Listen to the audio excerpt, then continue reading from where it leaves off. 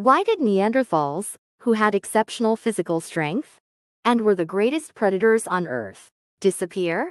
Humanity has evolved by adapting to the environment. Australopithecus, called the southern ape, walks on 2 feet, but has a curved spine like a monkey. Homo habilis, who was dexterous and made tools, became skilled at walking, hunting and gathering. And the beginning of a barbaric culture began. As Homo erectus appeared, brain capacity increased, and intelligence developed, and began using fire to cook food and keep warm. Afterwards, Neanderthals appeared, who were stronger and had much larger bodies and brain capacity than modern humans, Homo sapiens. He was an excellent hunter who was higher on the food chain than lions. They had to eat a lot of meat to maintain their strong bodies. And they hunted and ate wild boars, bison, rhinos, and even mammoths. However, Neanderthals did not live like dull animals. Fossil pollen was discovered in soil samples from a Neanderthal site in Spain, reflecting the custom of offering flowers when burying the dead. It can be seen that there was a funeral ritual that expressed abstract thinking ability and a sense of loss. Why did the Neanderthals, who survived Europe's cold climate and the end of the Ice Age for 500,000 years, become extinct? There may be many reasons, but it was a cycle of risking one's life while hunting, overeating, or starving. Carnivores can starve to death if they do not successfully hunt to maintain energy.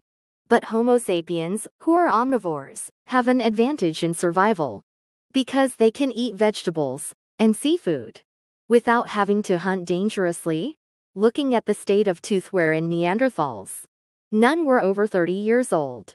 But in Homo sapiens, the proportion of adults over 30 years old was 5 times higher. Additionally, Neanderthals lived in families of 10 to 20 people and did not interact with other groups to the extent that everyone outside their immediate family was perceived as enemies and prey. On the other hand, Homo sapiens had villages where hundreds of people lived together beyond the family circle. They communicated with a sense of solidarity, shared their elders' experiences with the group, and hunted efficiently by forming teams with several people.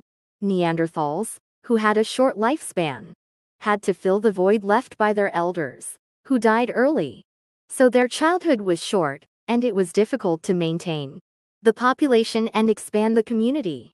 As Homo sapiens grew in population, they began having grandparents and were able to spend the longest childhood on Earth, giving them more time to develop their brains and learn social behavior.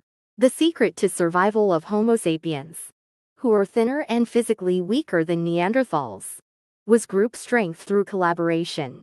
Only the adaptable, not the strong, can survive. Subscribe and like, give warm encouragement.